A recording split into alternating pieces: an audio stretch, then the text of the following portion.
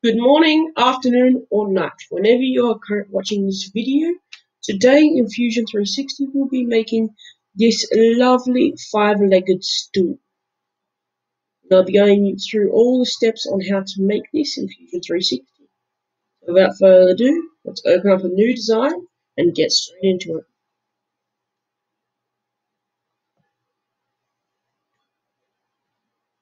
First things we need to do is we need to make a sketch.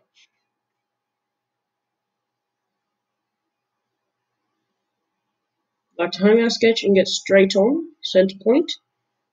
Then let's make a rectangle slightly off center, so we want to get a line. The shortcut for that is L, and we want to come roughly 20 mil off the center point line, and then click tick. Then we want a rectangle, so that's that one up there. Shortcut key for that is R, and we want to make a 20 by 15 mil rectangle, and then click finish sketch. Then we want to click the rectangle and extrude it. We want to extrude it out by about 5 mil. And then we want to do the same on both sides. Now on this face, we then want to do another sketch. You click the face and click your sketch icon. Then you want to do L again for line, and you want to zoom in till you get the 4, you get the 3, and all these extra ones. Then you want to go from this dot down here up to the corner, then all the way down to the bottom of the rectangle, up to this line, and then you want to come from this corner to there, 15 mil across, then from this bottom corner down here, all the way up to that dot we just made. And from there, we want to go from the corner all the way down to the other corner again. Then click Finish Sketch. Now you want to click, we want to do an extrude. We want to click both halves and drag it completely through the model and click Enter. So now we can see that we've got a model. However, if we look at it from square on, the top of it is a rectangular shape. We don't want that. So we want to come back here to our original extrude. We want to edit the feature, and I'm going to edit it to be 2.5 on each side. Go tick, and if you've got a perfect square, that's exactly what we're looking for. Now come back down. I'm going to home it. Makes it easier. So now what you want to do is you want to click all of our axes. So you want to do a fillet, and you want to grab all of the edges. And then we want to drag them in about 2.5 mil. We'll have them much you want.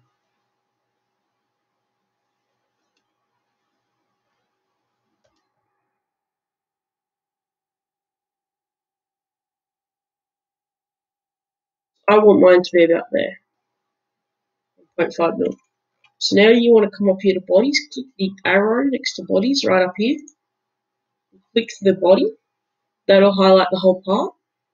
Then you want to go to create and scroll all the way down to pattern, and then click circular pattern.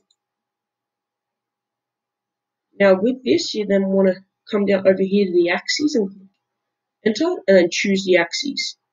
In this case, it's going to be the Z axis. Then replicate the legs the amount of times you want.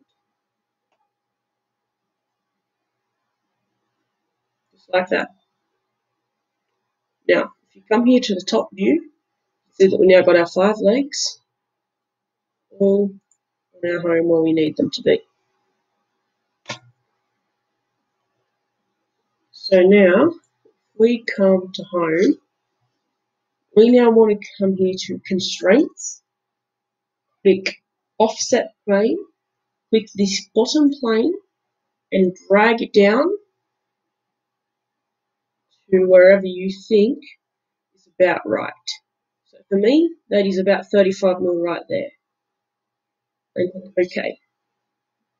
Now that we've got that plane there, you want to click the plane and go sketch. and then you want to come down to create, come here to polygon, go to the circle-centered polygon, click the center origin, and drag your polygon out so it will click just there. So 29.155 mil out, and then you click tab and change that number to 5. Sometimes you'll have to do a bit of play and error. So all the corners are on their respected constraint. Then click enter. Then with the same thing, you want to come out. You want to do the exact same thing and make it 1 mil less. So 24 mil.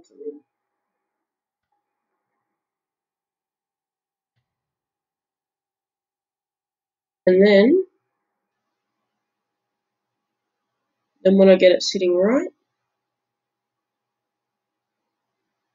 so about there, then click enter, go finish sketch, then click this. So therefore you then want to click extrude, zoom right in so you can get a good click it, then zoom back out and drag it up. If it wants to do a cut, you've done the right thing. If it doesn't do a cut, you've got to go back and readjust. So if I go join, I can see that it's joined in, and we've got these edges. However, these edges, if I just hide my sketches right now, hide sketch 3, no, that didn't work. What we want to do is that's too far out for me, so I kind of want to grab the center one and drag it out a bit more. So therefore, come back here to this sketch, right click your sketch, go edit sketch, then we want to grab this one that's 24 and change it to 26. Then click enter. Now we'll change it so it's the outside. Then repeat the exact same steps again. Keep doing this until you get the bars to where you would like them to be.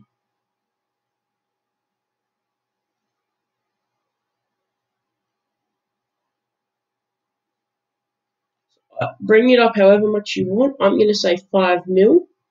Don't forget to make it a join. 5 mil will work with our design we've currently got. Now that we've got that, that is where we're currently up to. It doesn't look like much of a chair. Give us a minute. So now what we want to do is we want to come here, create sketch, go to the bottom plane again, go center point circle. So it's just here in circle, center point, center circle. Shortcut is C, so I'm going to use that. And click C, click the center origin, drag it out however much you want. And then it's going to be 60 mil. Then go finish sketch.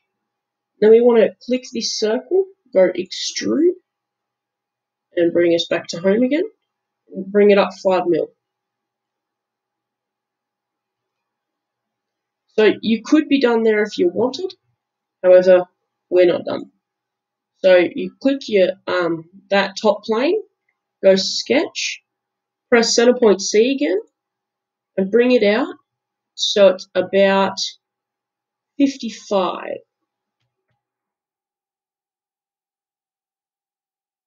And then go finish sketch.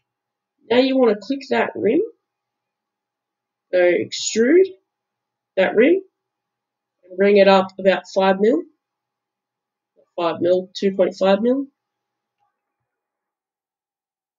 Go finish sketch. Now we want to click this inter edge, go fillet, bring it out 2.5 mil. Tick. And then do the exact same with these other two edges here. Tick. And that will then give us a nice rounded edged stool. However, I'm designing this for 3D printing. So I'm going to do another fillet on this edge to drag it in to make it easier to print. So just